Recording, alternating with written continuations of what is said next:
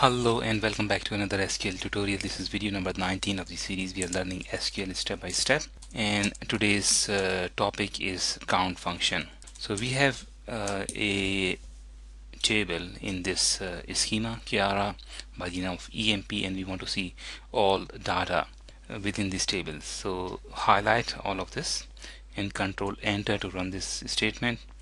These are the employees in employee table. Say for example you want to count the number of employees, so the statement is simple: count open bracket asterisk close bracket, and you can run this, control enter, and you have 10 number of employees. You can also say double quotation and number of employees.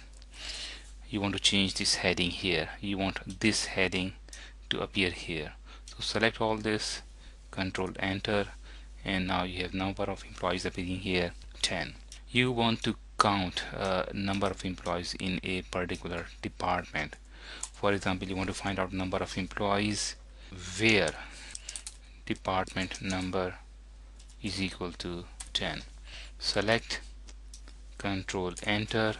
You have 6 employees in department number 10, number of employees in department number 20. Run this statement, control enter. You have 3 employees that belong to department number 20. You can also find out number of employees that do not belong to any of these two departments. You can say where department number is null. Run this statement, control enter. You have 1 employee that does not belong to any department. So say for example you want to find out number of employees that did not earn any commission. You can say where commission is null, control enter. You have 5 employees that did not earn any commission. So you want to find out the number of employees that did earn commission.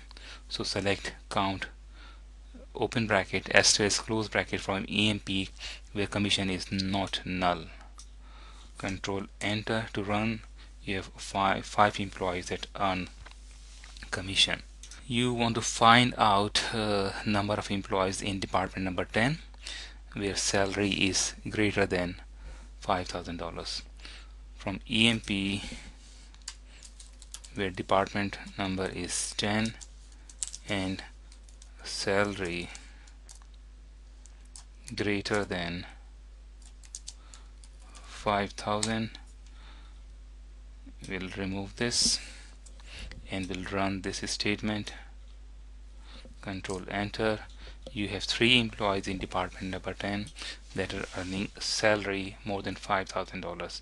Say for example you wanted to find out the number of employees in department 10 that are earning salary either $5,000 or more.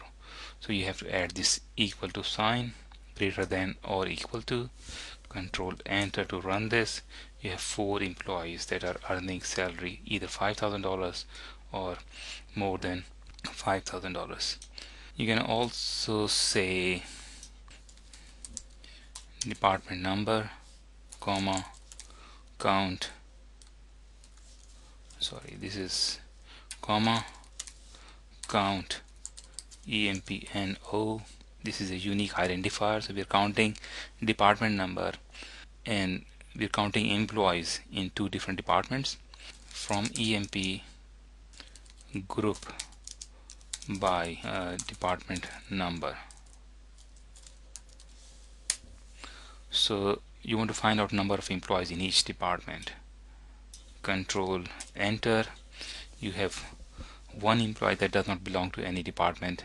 Department number 20 has 3 employees and department number 10 has 6 employees. And you can also say here order by, you're changing this order, you want to see department number 10 first and then 20. Order by department number. Run this again, control enter. Now the department number is in ascending order. So that's all for today. I'll come back later on. Thank you very much.